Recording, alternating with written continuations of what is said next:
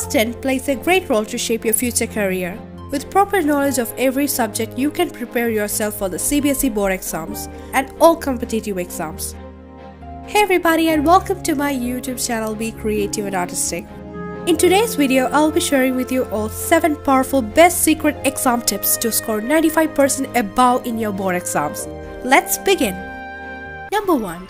You should have a daily timetable, and it must include all the activities such as eating, sleeping, studying, tuitions or coaching classes, entertainment, extracurricular activities. However, your timetable should be according to you, your body clock, your tuition times, your travel time for school and everything else. Make sure you follow your timetable every day. Number 2. Practice last 10 years CBSE papers.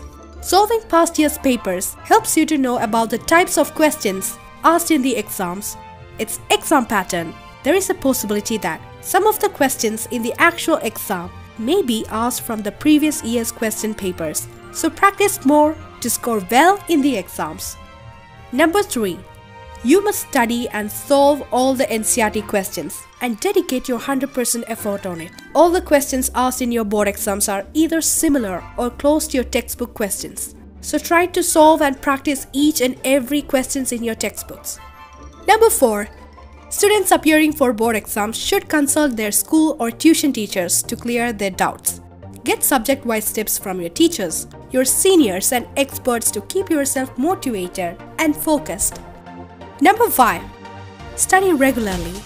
CBSE toppers study 5 to 6 hours daily. If you study daily, your brain will not forget things. Study hard. No matter if it seems impossible. No matter if it takes time. No matter if you have to up all night. The feeling of success is the best thing in the entire world. Number 6. Work on your paper presentation. How you write your paper is as important as what you write in your paper. Your answer sheet should be neat, presentable, and legible. Even if your handwriting is not awesome, you can work on making it presentable. Number 7. Stick to word limits.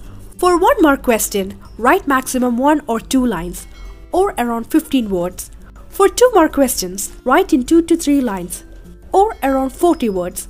For 5 mark question, if feasible, write in points. Write at least 5 to 8 points with an introduction. So that's it all for today's video. If you found these tips helpful, share this video with your friends. Comment me below your valuable suggestions. And don't forget to subscribe and press that bell icon for my latest new updates. Keep watching. Living life